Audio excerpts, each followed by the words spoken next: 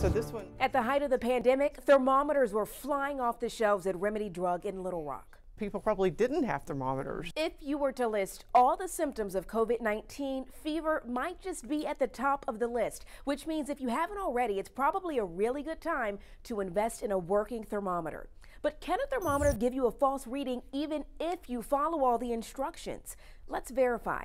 Our sources: Dr. Riley Lipschitz of Internal Medicine at UAMS and pharmacist Laura Lumsden. A thermometer could give you a false reading anytime if the batteries are dead, if you don't do it appropriately. I think sometimes we think we've read the instructions right, and in fact it's not actually done the perfect way.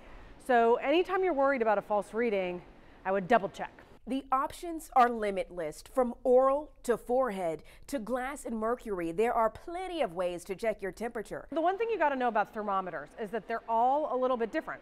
So the one that you put in your mouth, you got to put it under your tongue and keep your mouth closed until that little beep goes off. And that's probably one of the most accurate for adults to use. But keep in mind, some require a little more maintenance than others. If you've got a mercury thermometer, the old school glass ones, it's going to last forever. It never expires. But if you have a digital one, like anything that's computerized, it's got a shelf life. Dr. Lipschitz says if you're consistently getting error messages or unusual readings coming in at 92 or 93, it may be a good time to change out your batteries or replace it. Maybe once or twice a year, just check your thermometer and make sure that it's reading what you would expect to be your normal temperature. So we can verify, yes, a thermometer can give you a false reading even if you follow all the instructions.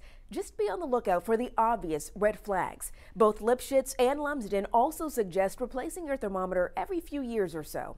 And no matter what your thermometer says, if you have COVID-19 symptoms, you are urged to get a test. Remember, if you have something you'd like verified, let us help.